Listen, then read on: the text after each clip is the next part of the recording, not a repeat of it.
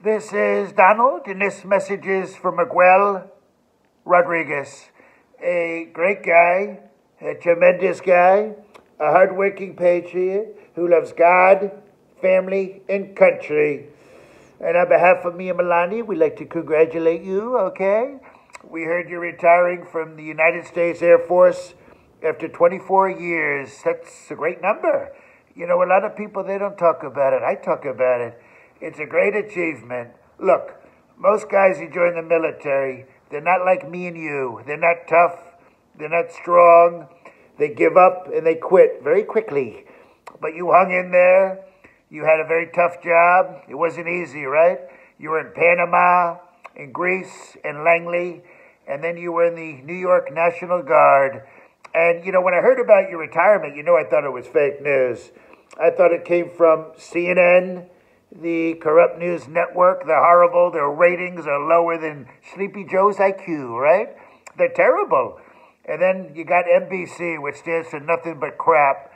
It's part of the Comcast network. They're terrible. Their ratings are so low. And there's only one network I like, and I think you know what it is. I love Fox News, and OAN, and Newsmax. They're doing wonderfully. But, you know, when I heard about it, I had to reach out to a couple of friends of yours, and they told me it's true that you're retiring. And I want you to know that I'm looking at you very closely for my 2024 administration. I think you're very talented. I think you're very smart. And I like winners. You know, when you were 4 years old, you knew that you wanted to be in the military when you saw the U.S. Marines kick Castro right out of the Dominican Republic. That was a great victory, a fantastic victory. And ever since then, you've really given your whole life to it. And no one loves the military more than I do. I think you know that. When I took over the military, the cupboards were bare. We were the laughingstock of the world. It was depleted. You know that. And I built it up. We got big bombs and shiny missiles, and we have ships that are so big they don't even fit on the ocean. Our military is now scarier than Rosie O'Donnell at a nude beach. So I want you to know that we're coming back in 2024. I want you to work closely with me. We're going to win. It's going to be a great victory over Sleepy Joe, who's hiding in the basement. The guy needs a GPS just to get out of the house. And we know the election was rigged. It was a hoax. I call it the big fix. That's what it was. It was the big fix. Look, I was up by a lot. You know that, right? I was up by a lot. And then late at night in some of these counties, there was a massive dump. And when I say massive dump, I'm not talking about Chris Christie after eating at a buffet. I'm talking about illegal ballots that were coming in through like the ceiling and coming in through leather briefcases. It's horrible. It's terrible. And it's a disgrace. And the Democrats should be ashamed of themselves. And by the way, I call them Democrats because when I win, they're going to crap right in their pants, right?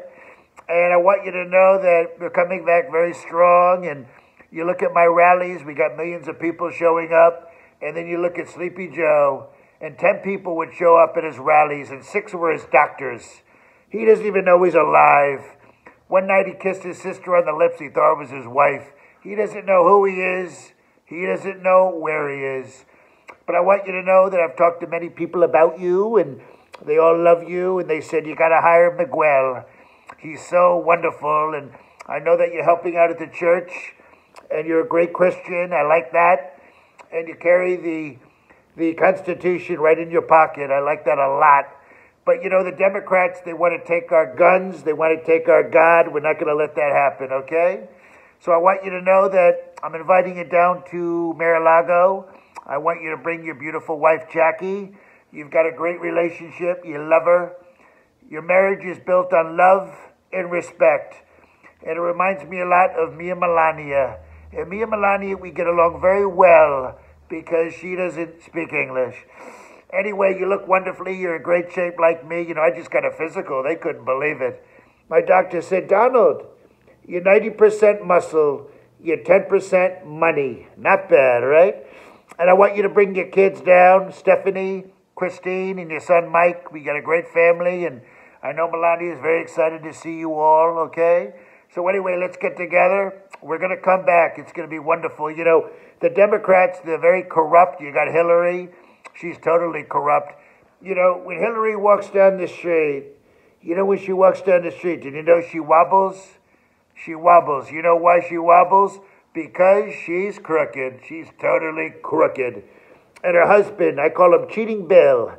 Cheating Bill, one of the worst presidents in the history of the world. For 8 years, his taxes were up while his pants were down, right? Not good.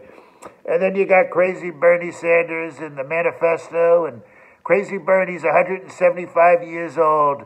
He'll be dead very soon. I'll be calling him Bernie on the gurney. So anyway, I know you were in Washington Heights, New York. You're a New Yorker. You're moving down to Florida. You'll be very close to me. And I'm very proud of you that you were the only brown-skinned guy to vote for me. A lot of people gave you a hard time for that. I know that. So I want you to know that we love you. Have a great day. We'll see you very soon, and God bless.